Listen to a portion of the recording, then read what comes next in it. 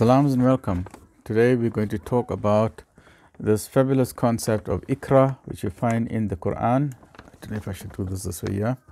IQRA, which is read, recite, proclaim, revise, announce. IQRA. IQRA. And the first verse was revealed to the Prophet Muhammad sallallahu alaihi wasallam. The angel Jibreel alayhi salam said, IQRA. That's how the Quran starts. At least not that's how the Quran starts at the first revelation. And it has been placed in chapter 96, verse number 1. That's the Holy Quran.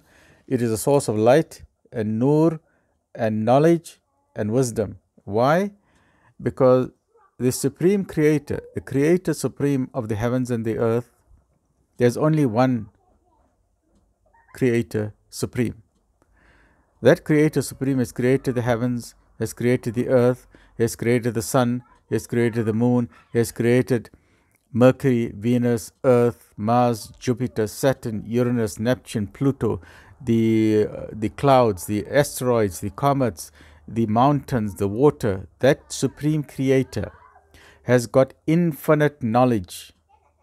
That Supreme Creator has got infinite wisdom. That Supreme Creator has got knowledge of everything.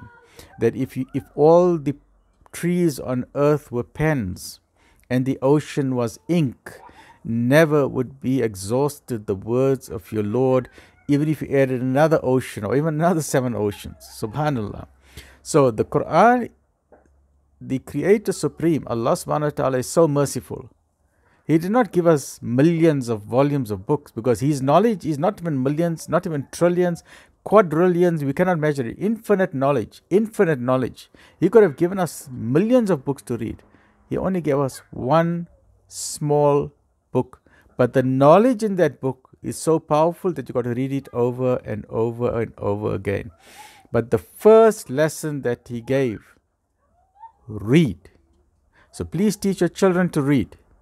Teach your grandchildren to read. You must read to them. Read to them storybooks. You know, Alhamdulillah, when my son was born, he was only a month old and I bought thick storybooks already. I was starting to read to him and people were laughing at me. They say, he doesn't understand.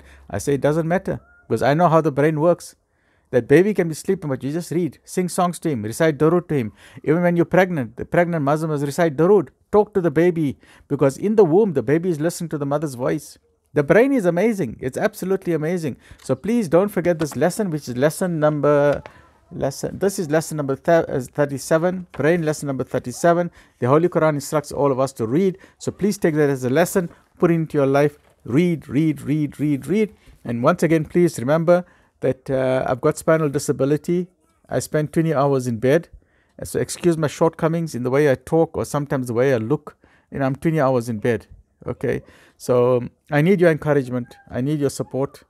So please subscribe, comment, like, share. Tell me your comments.